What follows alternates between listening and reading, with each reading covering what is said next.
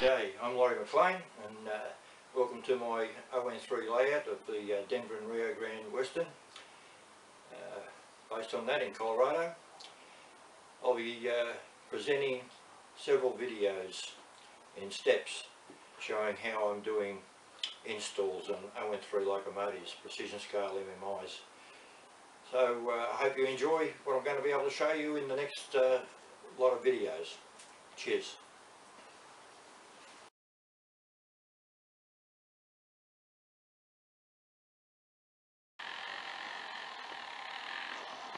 The sound sample panel, and we'll just have a listen to the Rio Grande RGS 41 whistle.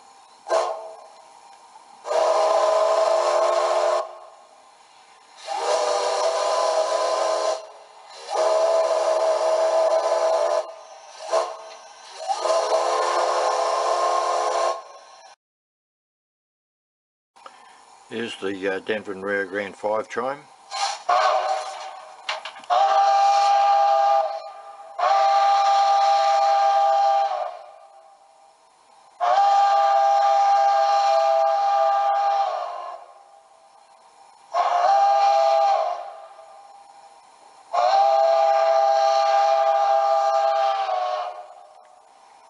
And the next one.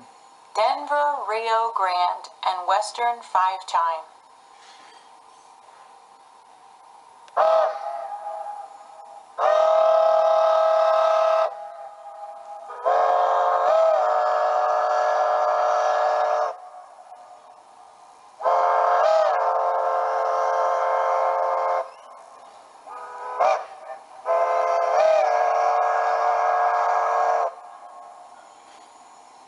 Denver, Rio Grande, and Western 5 chime.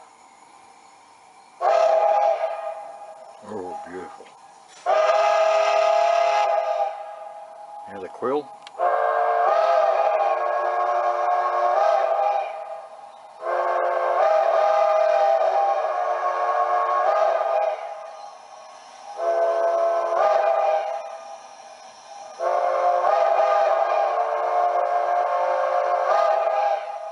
So that's the three Rio Grande Western, and the first one you heard was the Rio Grande Southern number 41 C19. And we'll just run this up. You watch the motor here, and I'll just put this on 1. There's 1. Look at this.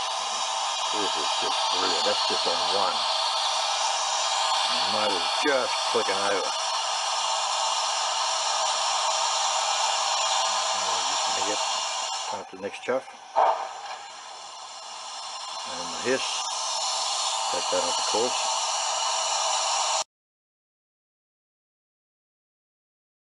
This is the K36 number 480 that I'll be putting the beta WOW into, version 4, and I'll do a comprehensive install and show all the bits and pieces that go with it.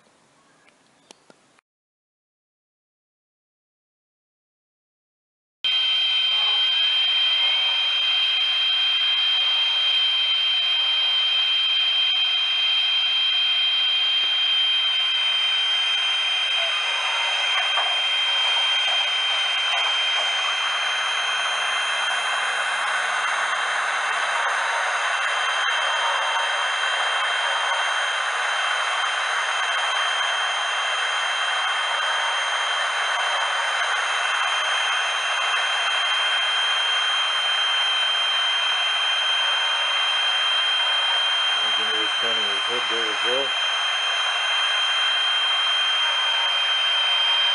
Having reactions is a bit more fun.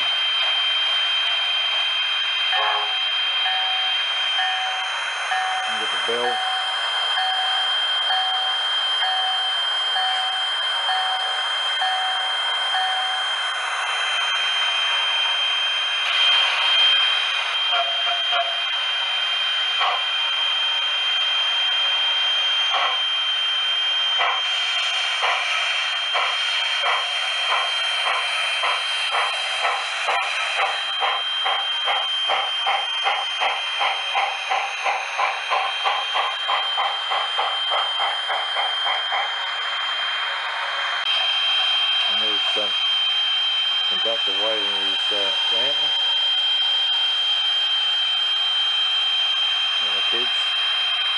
detects the movements.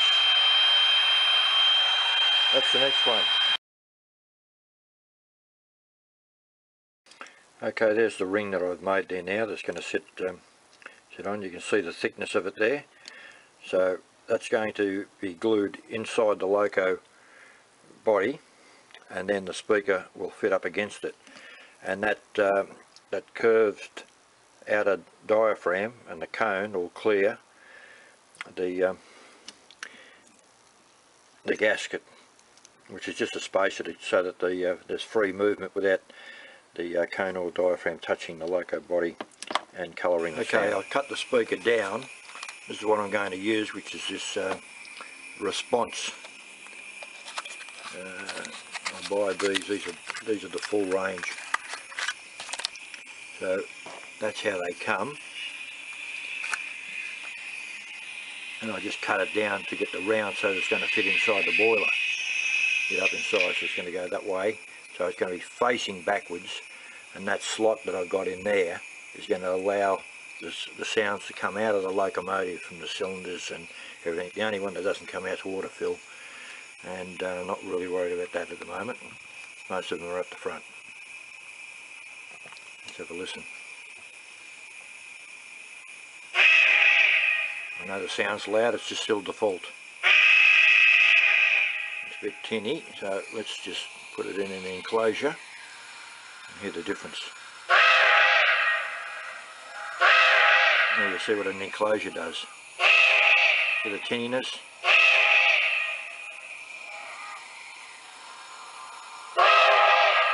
Big difference. That's what I'm saying. The back of the speaker has got the porting. So once I put the gasket there, so that there's plenty of movement there for the cone to move in and out, that'll fit inside and be clear, so this won't hit anywhere inside the body. Just have a listen to the quill, because I love this quill. Just get a wrap the enclosure in there. 4.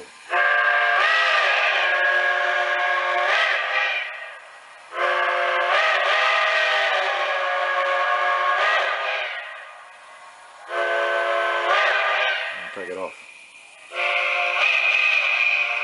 Little difference.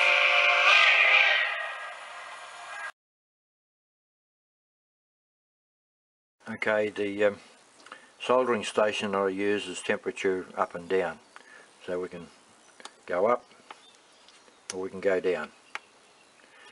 That's very important. So somewhere around about 340, 350 is where I do my normal soldering, and there's the size of my tip. That's the one I use for surface mount LEDs and for all my general wiring on here. The tools I'm using, just some basic tools, files, the cutters. I just use these cutters for trimming all my decoder wire, pliers, the screwdriver which I've magnetised. I've got in here, excuse the hand,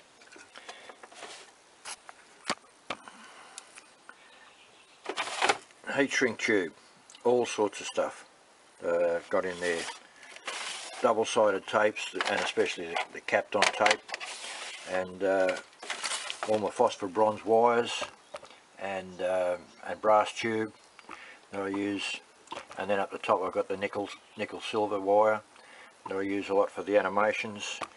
I've got punches, diamond tips, brass shim, odds and sods electrical, styrene, and then my printed circuit board. That's virtually the workbench that I've got. I use a lot of this Loctite super glue. I use a lot of the CRC products, which is a contact cleaner for cleaning all the old grease out, and the CRC 226 for the track and any of the pickups. Now while we're talking about pickups, we have a close look at this loco here, and you can see that I've run an extra wire here on the left hand side. The right hand, of course, is got the whole body alive with the right rail power, and so the wipers that are on that come with the MMI, I've actually attached another decoder, black decoder wire, and run that through down to the back. And then I put a bit of circuit board there for the left rail and the right rail. So your body is picking up off the red rail, red wire, picking up from the right hand rail and the left hand rail. These are all the insulated drivers. I've added the extra wire, so every wheel is now picking up power, hence the loco can be run without the tender. And there's a Machima motor that I put in there, which is 5-pole rather than the 3-pole that came with the loco.